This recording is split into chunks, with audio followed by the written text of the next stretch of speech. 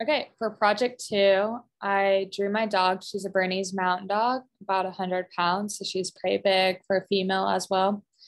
I used this picture as kind of inspo.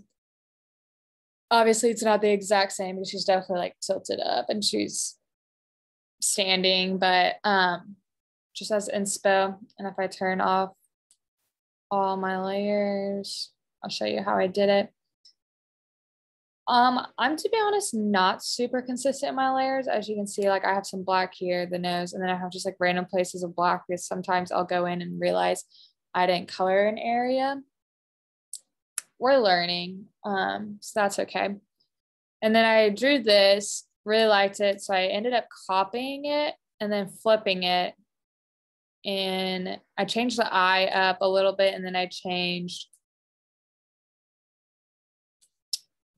kept this eyebrow so it's a little bit higher just because she's not super symmetrical. And then obviously I erased the side of it because I don't want it to be identical as the other side, but I didn't want to do as much work again that I did not need to. Oh,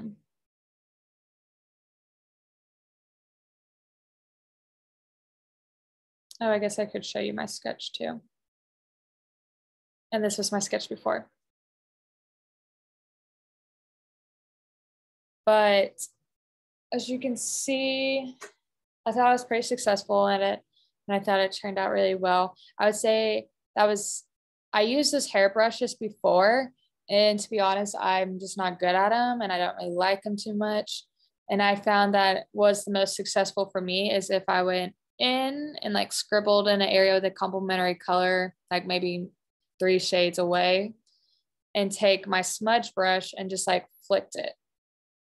And that's like what I did here. That's what I did on the sides, and I would blend it in. And I used a lot more highlighting or shadowing. So I would use every color I had. I probably had like 3 or 4 different shades of it and would just kind of blend it in to make it look like there was more dimension to the picture. And yeah, I think I was pretty successful. Thank you.